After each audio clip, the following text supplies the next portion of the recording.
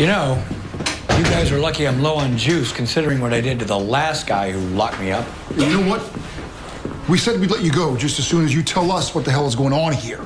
Yeah, it's not a fun story. Well, we just broke into a junkyard and stuffed the body of a demigod into a car crusher, so I think you owe us some answers. Okay, they're not really demigods. Look, the whole Norse pantheon is its own weird thing. Think of them more like God-begotten monsters. Whatever. What do they want with you?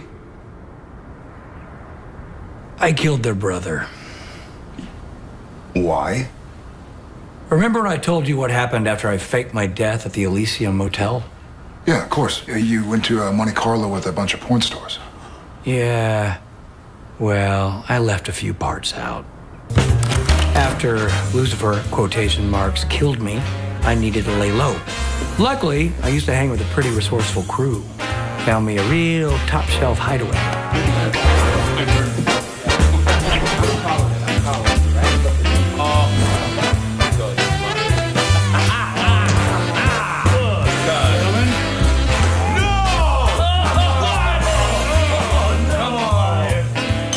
I thought this story had porn stars. Good catch. My bad. I'm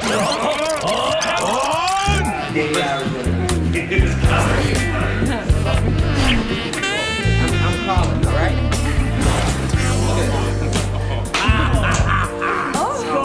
Gentlemen. Hey, come on. I had it made. All the booze I could drink, all the entertainment I could handle.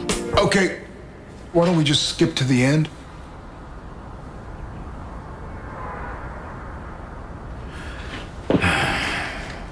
So this is how it ended. By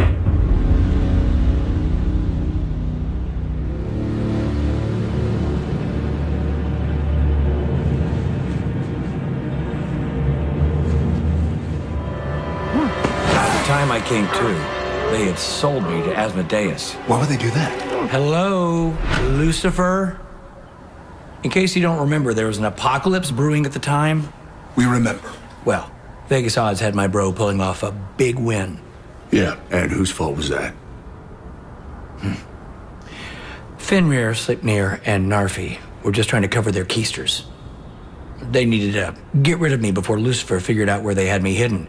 But selling me to that Kentucky Fried B-hole, for them, that was all profit. So you want revenge? Well, obviously. Roasting Asmodeus was satisfying for a hot minute. But you know one thing better than killing him? Slaughtering them all. But since you're low on grace, you had to do it the old-fashioned way. With wood. Don't let anybody ever tell you you're just a pretty face. All right, anyway.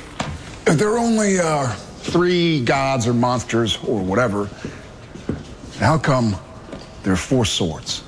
Oh, that top one? That is for the man with the plan. The architect of my torture and my own personal public enemy numero uno.